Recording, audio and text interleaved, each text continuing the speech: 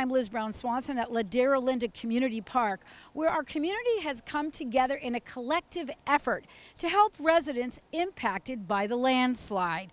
Nonprofit organizations like Community's Child and the Peninsula Rotary Club are here with many volunteers to serve meals every Wednesday through October to residents impacted by the slide, residents that have lost power for weeks. Our city is also here with the finance team helping residents apply for grants. So let's step into Ladera Linda as our community is coming together in the most difficult of times.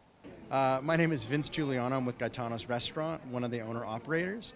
So we're here with 5 other restaurants giving support to the residents of RPV that are going through these landslides and something unprecedented that we haven't seen in over a century. So here we are serving them, giving them a little bit of a smile on their faces, going through what they're going through right now, which is we can't even fathom.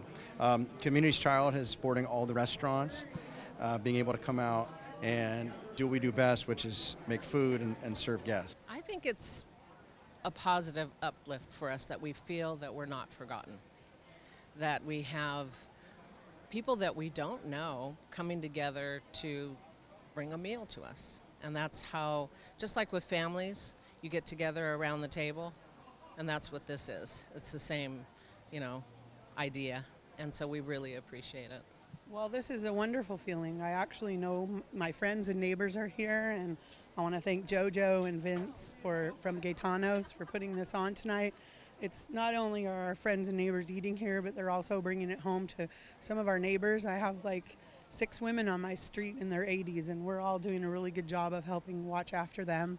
And we're really become a close-knit group of friends and family, all helping each other deal with being disconnected. Well, I'm Tara Nierenhausen. I'm the Executive Director of Community's Child, and one of our programs Community's Child has is something called Healthy Bags. And Healthy Bags started off by providing meals on Fridays for school kids that basically were going home to empty cupboards. And a lot of people think the South Bay, there isn't many kids that go home to empty cupboards, but I can tell you, and along with my driver Phil, that we are just about in every elementary school in Torrance and now in the high schools as well. And then when we heard about kind of what was going on over here in the Portuguese Bend, it really hit us kind of hard. And Vince, who's actually runs Gaetano's, is also on our board of directors, and we both have a really big heart for people who maybe are definitely dealing with food insecurity issues. And I think for us up here, we were remembering how many of the people up here actually have been here like maybe since the 50s, like they're in retirement, they're actually on Social Security. They were kind of house rich, right? Not so much anymore. We're quite saddened by that. I can only imagine how devastating that is. So we not only wanted to get them food, we wanted to get everybody food because this is really traumatic. And people that are going through trauma can really use some support of the community. So we really wanted to step up and do that. I'm Julia Parton, and I am past president of the Palos Verdes Peninsula Rotary Club and a 27-year member. 5 dinner events have been graciously donated by Community's Child, and Vince Giuliano has worked tirelessly to get 5 different restaurants to come. And then we have support from the community. We have volunteers from Torrance Memorial. We have volunteers from the Palos Verdes Association of Realtors, and then of course from Rotary. We all have donated sodas, wine, water, desserts, anything to help fulfill the meals. So it's a really nice social event. So this is our second. And the first one was, I left with my heart full that we were able to have a social environment for them, which is positive, and hoping tonight will be just as good. There's a relief fund that's been started, the Portuguese Bend Relief Fund. Talk about that, and if people want to get involved and how that's coming along. Oh, sure. The city contacted Rotary after we helped with the Pear Tree landslide, Pear Tree Lane and Rolling Hills Estates. And what Rotary does is we're just really the conduit for the donations through our foundation. So it is a tax write-off for those who want to donate. So right now we're just collecting community funds, and those will all go back to the impacted residents in both Palos Verdes, Rancho Palos Verdes and in Rolling Hills. So What's the easiest way for people to donate to this fund? Well, they're on the city's website, the RPV city website. There is a flyer with a QR code or a link that they can use to donate, or they can mail us a check. Hi, my name is Rudy. I'm an accounting clerk in the finance department here with the city of Rancho Palos Verdes. We are at the Ladera Linda Community Center helping impacted residents with the grant program offered by the city for the landslide assistance program.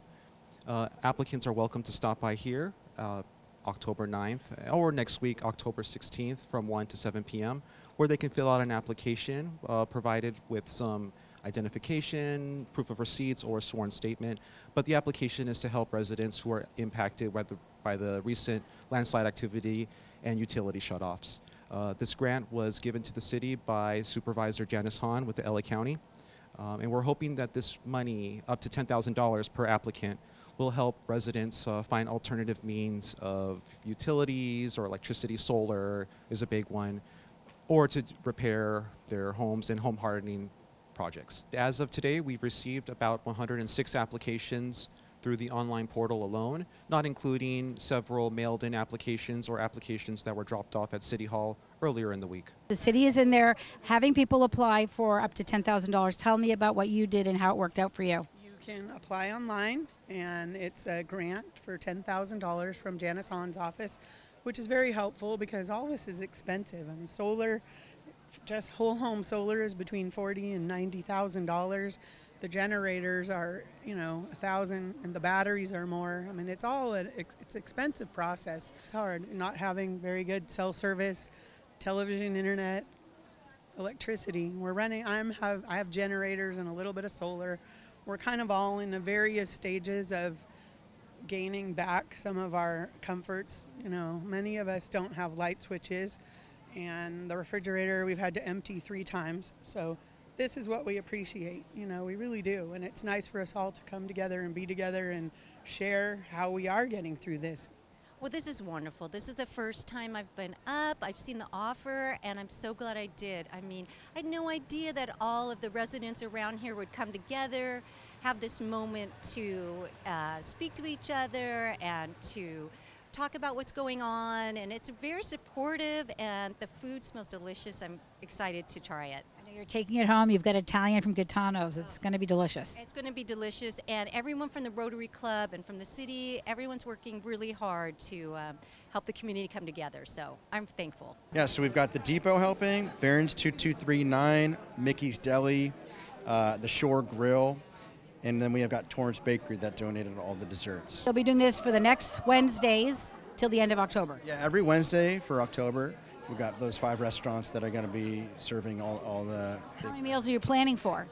So there's about 300 residents that we're planning for each Wednesday. So in total, we've got 1,500 people that we'll be feeding throughout the month. As we wrap it up here at Ladera Linda Community Center, all the residents I spoke to said they are so grateful for this Mend the Bend effort to bring residents together for some nourishment and love and community support. For more information on what's going on and an update on the landslide, go onto our city's website at rpvca.gov. I'm Liz Brown Swanson. Thanks for tuning in. And remember, we are RPV together.